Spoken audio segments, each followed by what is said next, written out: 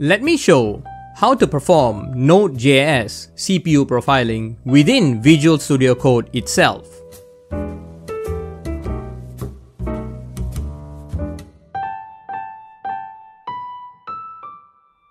Okay, so a long time ago, I made some Node.js debugging videos in which I showed some basic tips on debugging using Node.js. But somehow I missed this entire category of debugging within Visual Studio Code itself. I was debugging something the other day, and a friend observed that I was viewing the profiler data within Visual Studio Code itself. So I told my friend, go and watch my previous video. However, I actually forgot to make a video that you can use Visual Studio Code itself to show the profiler data. So let's do that today. Okay, let's get started. Let me switch to my test application that I wrote just for this situation. My test application, which is being shown on screen, is basically a Node.js web service which only has one HTTP GET method, in which the method will just waste a lot of CPU. We will use this method to profile so that we have a function that at least wastes a certain amount of CPU so that we can see it in the profiler data. There are two ways to profile this method. The first way is to attach a debugger and use the debugger to generate the profiler data. And the second way is to actually add code to enable the profiler. Let me show both ways on how to get the profiler to work.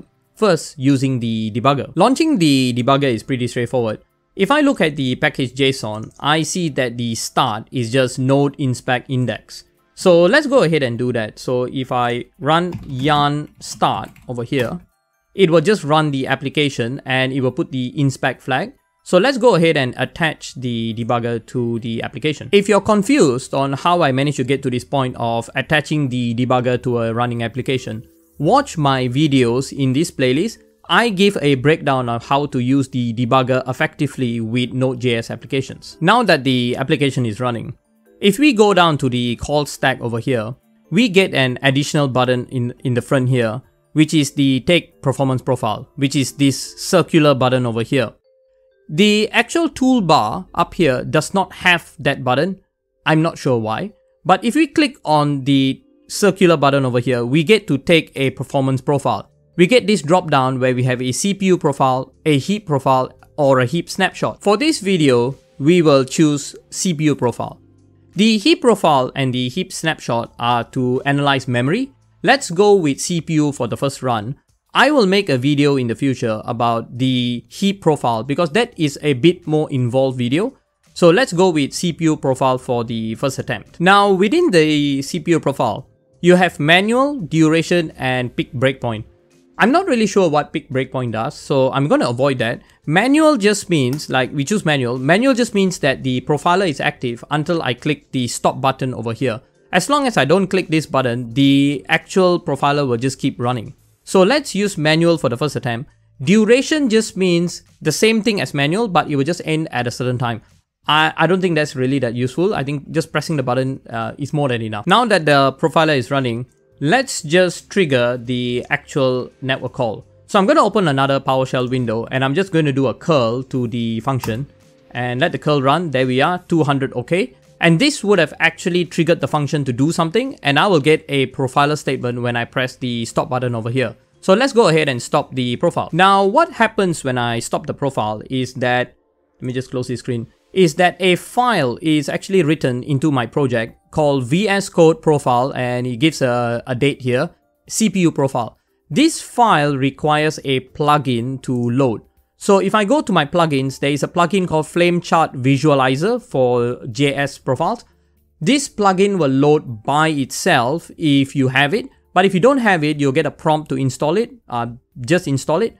If you have this plugin and you select this file, you will get this page over here, in which it will decode the contents of the file and display out the actual profiler data and sort it for you. So from the profiler data, I can see that the heaviest function is the function perform heavy task over here.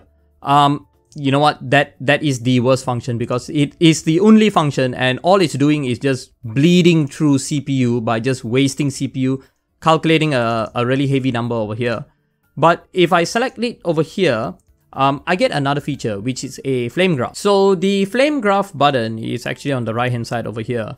Let me just arrange the windows a bit so you can see the button. It's this button over here. If I click on this button, the flame graph is going to open. Let me just close the package.json and show you the flame graph. The flame graph is showing the idle because the program was idling for quite a while. But if I zoom in on the one function call that I have over here, and I zoom in, I can see that this function call is a network call and it goes down all the way to the bottom. Let me just arrange the screen a bit. And there we are, it goes down all the way to the bottom. And it goes perform heavy task, which is the actual slow function, and then it sends the output back to the curl. So this is pretty cool. You can get a lot of information about which functions are slow just by using this flame graph. But you can also do this programmatically. So let's go ahead and do that. So let me just detach the debugger and I can add some code. Let me just close the profile over here. I can add some code to this function to profile it. So to profile this code, what I do is I go to the function that I want to profile. In this case, I want to profile perform heavy tasks. So what I do is I just go and add console profile, and after that I add console profile end, like that. So let's restart the application. So if I kill the application and start it again, the profiler will be enabled. I still need to attach my debugger to collect the profile data. So let me go ahead and do that. So the application is running and the profiler is ready. Let me just invoke the function using curl.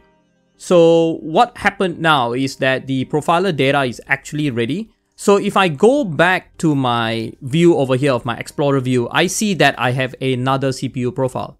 Let's go ahead and run curl one more time and we will get another CPU profile. Run curl another time and we'll get another CPU profile. Each of the CPU profiles are exactly the same as manually clicking. But the difference now is that because it is programmatic, it is only profiling within this segment over here.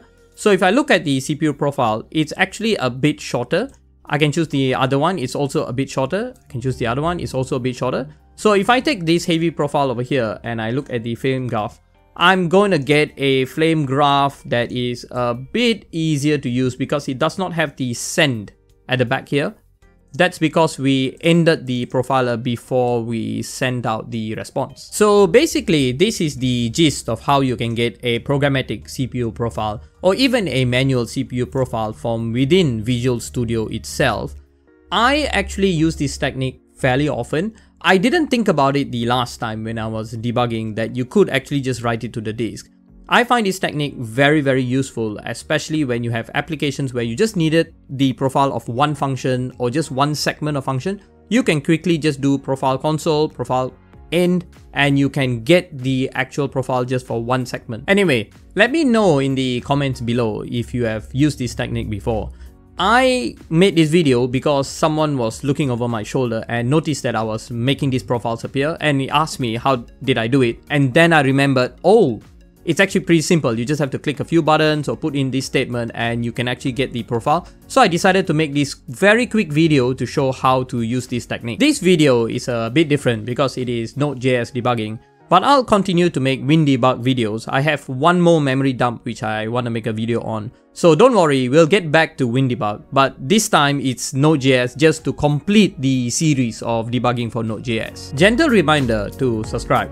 Hit that bell icon and give a like if you like the content. As always, it's been a pleasure bringing you this information. I am High Voice, signing out.